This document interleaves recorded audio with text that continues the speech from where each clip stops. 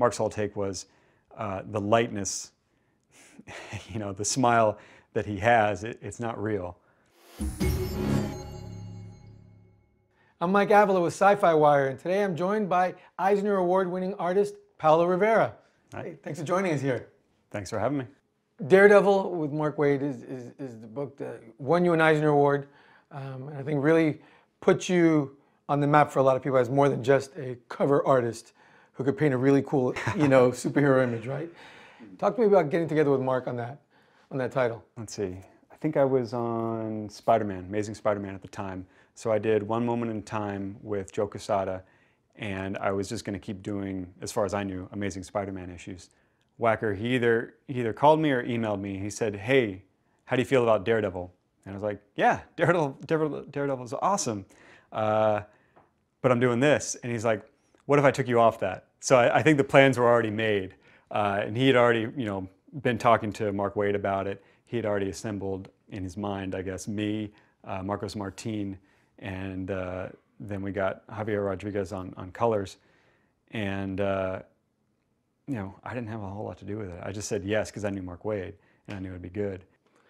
Talk about the art style for Daredevil. Did you have to change how you approach things to work in the book? Because it's such a dark book, and it's a book that has a lot of noirish elements to it. For artists, it must be gold because you really get to work with shading and lighting and things like that. But is it also a really difficult challenge?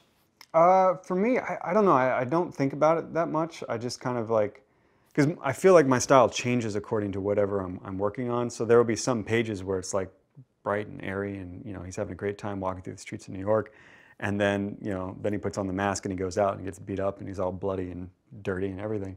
So it really just depends for me what the story is. And then we also had a mandate from Mark and from Steve that we wanted to take it in a different direction. And that's, Mark's whole idea was that you can only go so dark.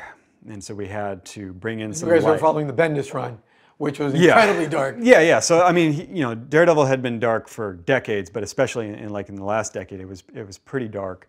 And so we wanted to do those kinds of stories as well, but we wanted more of a roller coaster ride for him. And also, Mark's whole take was the lightness, the smile that he has, it's not real, but he's going to have it anyway. He's going to project that to the world and Foggy and the rest of the crew.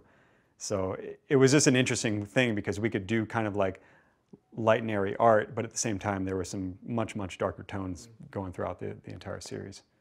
Any particular issue from that run that really stands out to you as saying, wow, we really did a great job there? There are a couple of spreads here and there where I was happy with the way it turned out.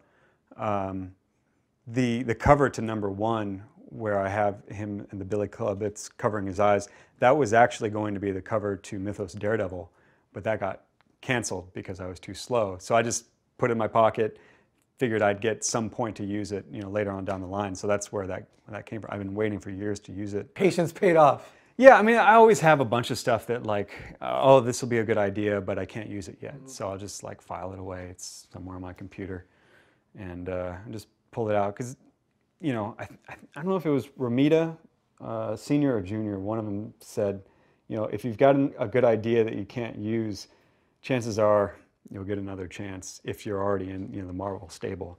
And those guys did. It's like you're doing it month in, month out. If you're one of those artists, I was never able to quite keep up. But the nice thing is the fans keep coming back, and as long as they keep doing that, then there'll be an audience for whatever idea that you couldn't get out before. Paolo, thanks for letting us come by and talk with you. Thank you so much. Thanks for coming.